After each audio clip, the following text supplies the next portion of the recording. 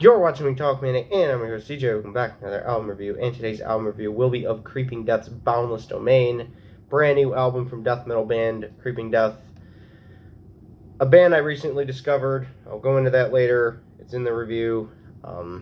Yeah, death metal.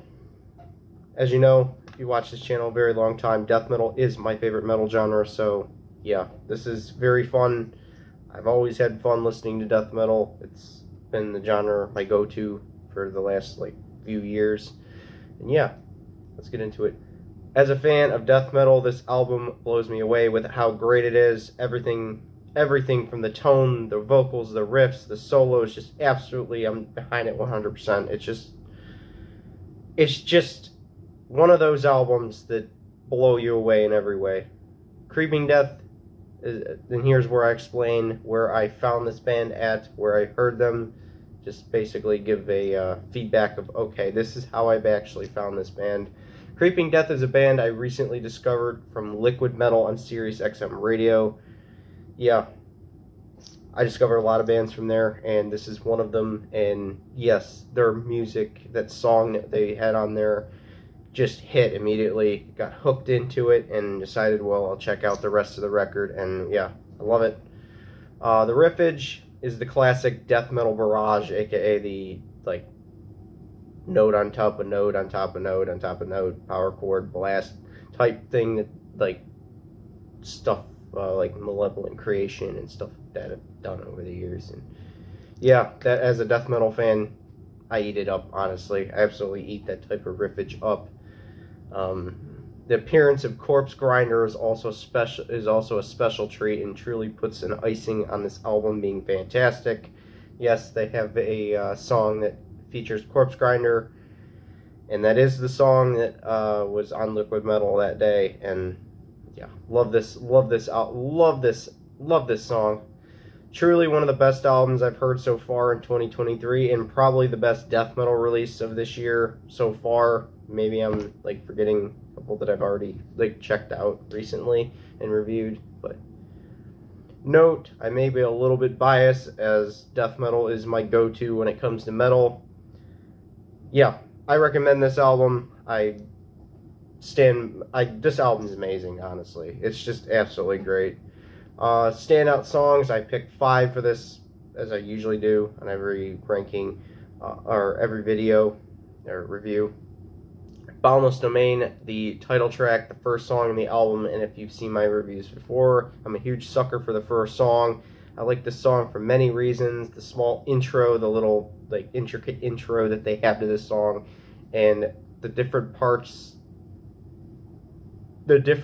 after that is marked by the different riffs all the way through. It's like a song that has different riffs all the way through, or different riffs at certain parts of the songs. I love when bands do that.